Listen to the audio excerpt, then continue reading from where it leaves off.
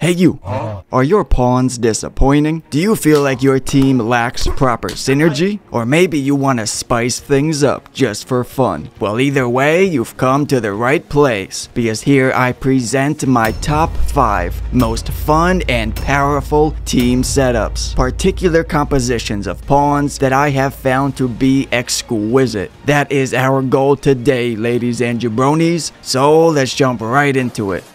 First up, we coming out the gate real strong with the most Chad-tastic team on this list, the Straight Savage Squad. Just look at this squad, man. A team full of mighty warriors and fierce fighters, plus one book nerd. Got my main pawn, Old Horn Dog, as a supporting mage, playing as the warrior myself, with another warrior and fighter battling alongside me. Together we form a battle-hardened triple threat. We out here steamrolling and clotheslining bitches like Hulk Hogan.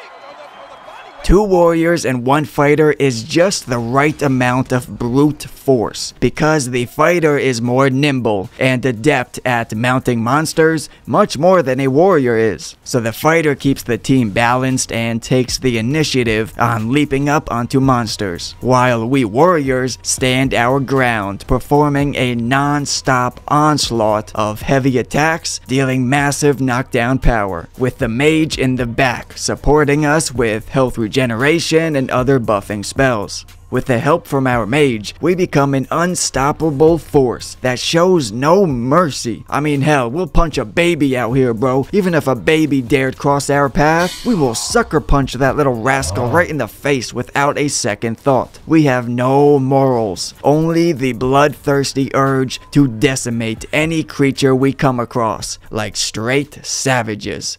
Now you want one of your pawns to have the springboard skill, so at least one of y'all can use it if needed. And other than that, I don't recommend any specific skills. Just get out there and start bunking the hell out of everything you see. Here we have the Captain's Men. The Magic Archer's combat style is basically chilling in the back, firing off a barrage of arrow skills. But you have more responsibilities here, because you are the general, the captain of this crew, as you alone possess the ability to heal and revive teammates and inflict debilitations. I mean, you can do it all, baby. However, you need your space. As a Magic Archer, you really must avoid the front lines, avoid engaging directly with the enemies. Instead, here you allow your 3 fighters, your 3 wild stallions, to gallop forth, running amok around the front lines, bashing skulls, causing chaos, and sucking up all the aggro. If you do not want entirely all fighters, it can be 2 fighters plus 1 warrior for a bit more oonga boonga power, or 2 fighters plus 1 thief for more proficient mounting onto monsters. Regardless, you want a squad of loyal combat soldiers that will dive head first in the enemy's booty, while you as the Magic Archer support them from a safe distance. Now, at the risk of sounding corny, I gotta say, this feels like a true musical battle symphony. You got the fighters providing a thunderous percussion, striking at drums. Meanwhile, you stand behind and play a haunting melody on your enchanted bow. Each of your arrows dancing in the sky are the notes in your musical composition.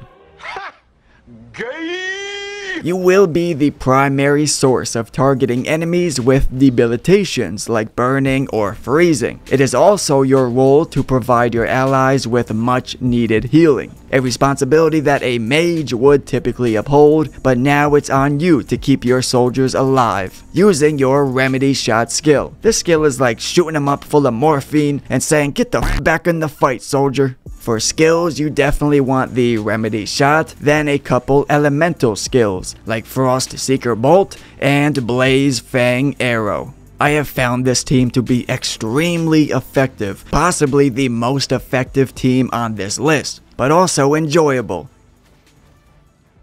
Up next, we got the Pyro Menaces. Now with this squad, you are playing as the fighter, with your main pawn as an archer. The main strategy here is to have your archer priming monsters with debilitations, performing skills like tarring shot, tarring the enemy. And because I am wielding the fighter's Molten Fury, I can easily set the monster ablaze, which will not only increase the fire damage drastically, but they are then more likely to be knocked off balance. I guess drowning in flames is bad for the equilibrium. In addition to tarring shot, archers can drench enemies too with a drenching shot. So make sure your two spellcasters have both lightning and freezing ice spells on stock, because once the monster is drenched, a couple ice blizzards and boom, that booty is frozen shut. Got one big ol' stinky cyclopsicle. And then, like I said, have lightning spells too, because when drenched, the lightning will be buffed as well. Now, having both a mage and a sorcerer can be very powerful and very helpful, but it's on you to protect them, because with a team like this, you are the only melee fighter. If they get bum rushed by a mob of hooligans, they getting beat the hell up.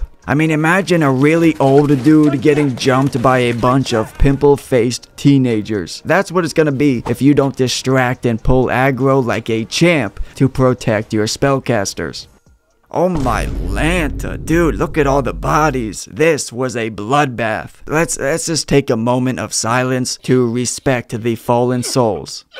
Nah, fuck them bitches, yo, they deserved it. I hope Satan is shoving a pineapple up they ass right now down in hell, Little Ricky style.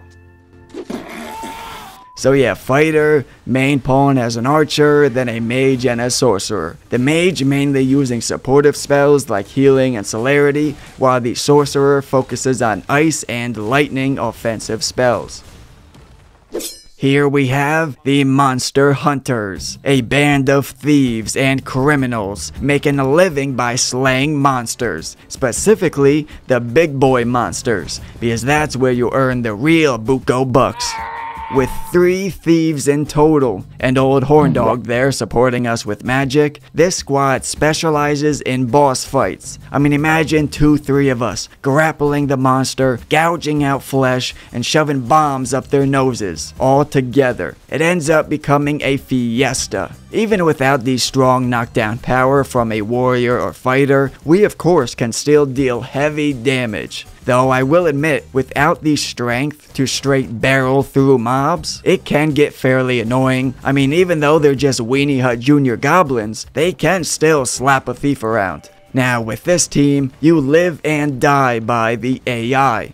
Of course, a pawn has limited intellect, so they won't perform the same badass moves that like we can as a thief. No, as a thief pawn, you can find them either standing in the corner, picking their nose, or straight up using Skull Splitter right on the heart of a dragon, dealing insane damage. One extreme or the other, though they do manage to get up in there and get their fill, you know, earn their share. I mean, just look at my man. Oh, he's going hard. He's getting in there real nice. We going crazy together. You love to see it. Like I said, we are a band of thieves, delinquents, straight scallywaggers. So of course I found thieves with the stealing skill. My thieves will scrounge up everything they can. I'm talking materials, eternal shards, sacks of gold, even the goddamn pocket lint. They leaving nothing behind once they get their grubby little fingers inside your pockets. Also, it'd be pretty gnarly to use a collection of spite daggers, because spite can inflict poison. So if at least 2 of you have the spite dagger, then you are more than likely blighting that monster. Infect him with that COVID-91. He's going to need a couple Tylenol PMs, a handful of Advils after fucking with you.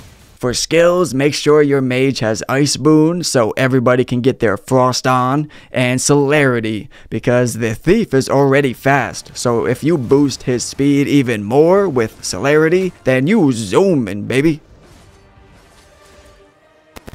Now here up next, I have a quick bonus team for y'all. But before we jump into that, if you've made it this far in the video, please Griffin dive bomb on that like button. I really appreciate any support from y'all. And if you would like to further engage with the gaming community, then check out our We Kings Gaming Discord. I invite you to come be part of this growing community. The link to this Discord is down below. Alrighty then, let's move forward with this quick bonus team. This one is meant for all you hardcore gamers that haven't touched grass in a week because you've been too busy grinding Dragons Dogma. Well, unfortunately for you, the game is too easy now on account of being such a high level. So this team setup is meant to optimize fun and give yourself a bit of a challenge. So we are using only 2 pawns instead of 3. We have an archer and a fighter. And just like with the other team, we have our main pawn as the archer using Ring shot for priming monsters with debilitations, because I mean setting Cyclops on fire just never gets old. And then we got a fighter to help take aggro so it doesn't get overwhelming and annoying. Now for me, the player, I'm choosing Spearhand for this team, because in my opinion Spearhand has a high skill ceiling and with experience can be the most fun. Now, Spearhand isn't the greatest for taking on multiple enemies up close like the fighter or thief can. You would rather be bopping around, shooting off magic, launching bodies everywhere, lots of strategic movement. So having a fighter on the battlefield with you will help disperse the aggro and mitigate lots of frustration.